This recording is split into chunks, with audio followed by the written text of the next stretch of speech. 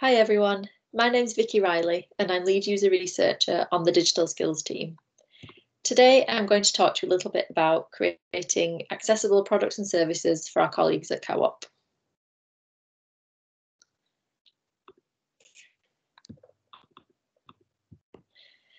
The digital skills team are a small team of designers and delivery managers, and we're responsible for creating resources that enable colleagues across the Co-op to work more effectively together. In the past, we've also run workshops and coached colleagues on their journey to working in a more agile way. Here's an example of the type of materials that the digital skills team have been working on and researching with this year. This is the Ways of Working website, and it's a place for colleagues to find out how to get started with agile ways of working. The team are currently designing a set of guidelines to help teams to set up collaborative ways of working. Here you can see the vision and goals activity on the Ways of Working website, which includes step-by-step guidance and case studies to help colleagues understand how this could work for them. We've been observing 3 teams in technology using the team guidelines, and this is to find out whether they're understandable and whether they're usable without additional guidance from a coach. As user researcher on the digital skills team, it's my job to work with the team to understand who our users are and what they need, to make sure that we're working on the right thing and that we're designing and building it in the right way. On this project, all of our users are Co-op colleagues who want to learn about and adopt agile ways of working, so a very specific group of users. Nearly all the colleagues and teams that we work with get in touch with us via word of mouth, and the research that we do changes almost every month.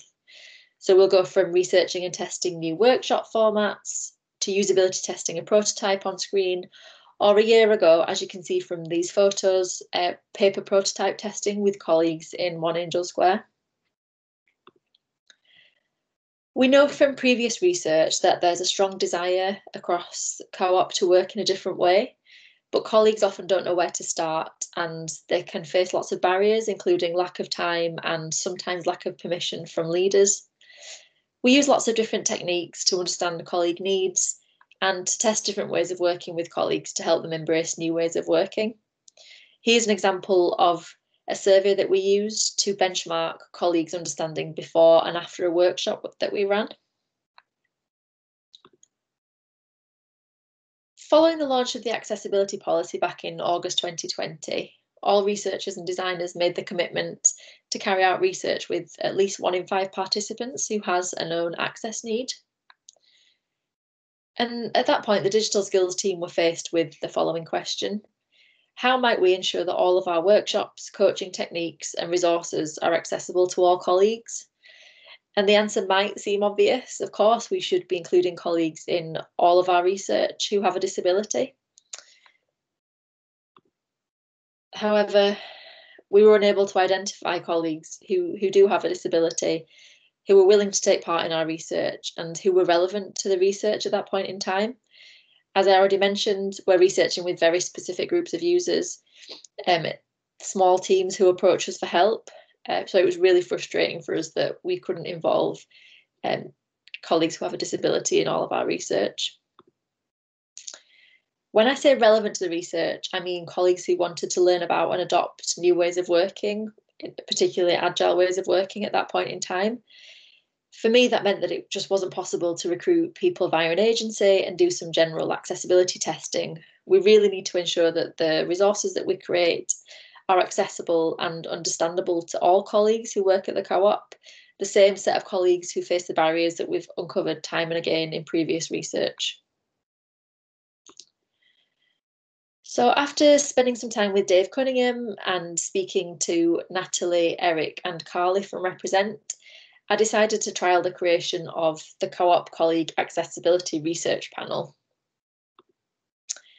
Essentially, the idea is to build a panel of colleagues to be involved in research and design so that we can make sure that all colleagues can access our digital services and products, so that we can consider digital accessibility at every stage, and then constantly review and improve everything that we build and develop. So Co-op colleagues who are living with a disability condition or illness are now able to express an interest in getting involved in our research and design via a Microsoft form. Here's just a little screenshot of the types of questions that you'd be asked. Being a colleague accessibility tester involves things like giving feedback on your experiences of using products or services. It could involve reviewing designs to give your opinion on how we could improve them.